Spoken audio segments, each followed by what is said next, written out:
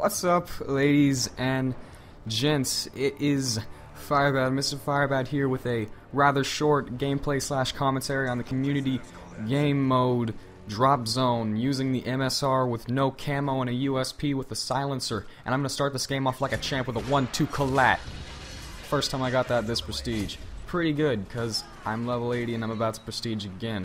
Getting off of the green giant, heading over to the fucking Smurf.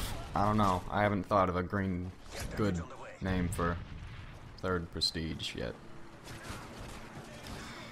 Anyway, as I said, this is going to be a rather short video. This is actually the quickest game of Dropzone that I've ever got.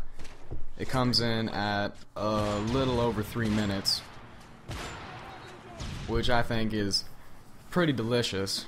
And I'd clue you in about Dropzone and the inner workings of this hellish game mode, but I'm sure that since it's been out for, you know, like 3 days, 4 days, there have already been videos posted. You guys have had enough time to play it. You know what it's all about. And but for my own sake, I'm gonna reiterate what I said earlier to myself whenever I wasn't recording. And just in case you don't know this, because I didn't know this, I just realized this yesterday. The more people you have capturing it, the faster it goes, and that's why this round went so fast, because we had like all of our team on at the same time, more or less. Oi! Now that I got that off of my chest, I can say this.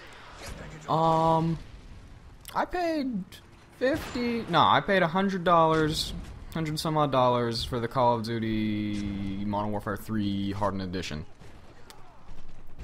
And that comes with Call of Duty Elite. Call of Duty Elite is a wonderful service. I don't have to pay for any of the DLC, yada yada dee. Awesome, high five. But the thing is, it's also early DLC. And I thought whenever you had Call of Duty Elite, that it released simultaneously on both platforms because you're paying for a premium service. However, watching Roll Call episode 5 of, well, episode 1 of season 2, episode 5 period, they had said that it comes out, that the content season starts on January 24th of 2012 for Xbox. They did not say PS3. I play on the PS3. I'm sure you're familiar with them. My friend here just got a multi-kill using a stealth bomber, a care package drop, and an exploding vehicle. I have personally not done that yet. Just wait. I have trouble reloading the MSR. Anywho, I'm just like, I paid for this. I'm paying, you know, $50 more than all these other people. Of course, I still don't pay, you know, like the $50 for gold that Xbox does, but I mean, if I went through the trouble of paying for the service, at least give me some reward besides that. You know what I mean?